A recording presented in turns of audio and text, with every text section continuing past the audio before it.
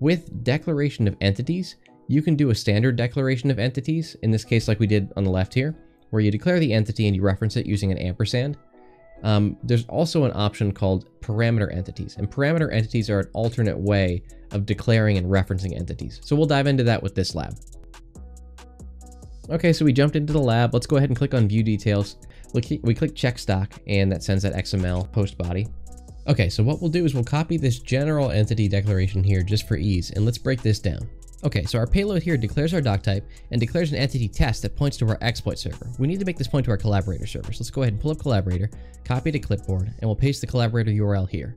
And this is an external entity because of the word system. So when referenced, it should point to our collaborator servers.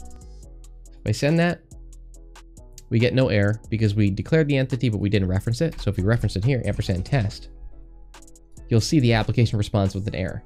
Entities aren't allowed for security reasons. So what's happening is there's either a blacklist or some type of XML parser configuration that's preventing us from declaring general entities within the XML document. But we can alternatively use what are called parameter entities.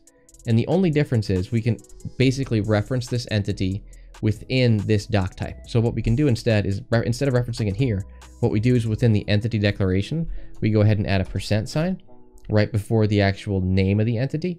And then before the closing of this doc type, what we can do is we can go ahead and reference that here. So %test semicolon.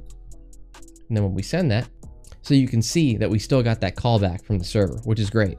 So even though the application had preventions in place that didn't allow for us to reference entities within the XML document, we're actually able to use parameter entities to reference these entities within the doc type. So it's a way to bypass some blacklists if you come across that.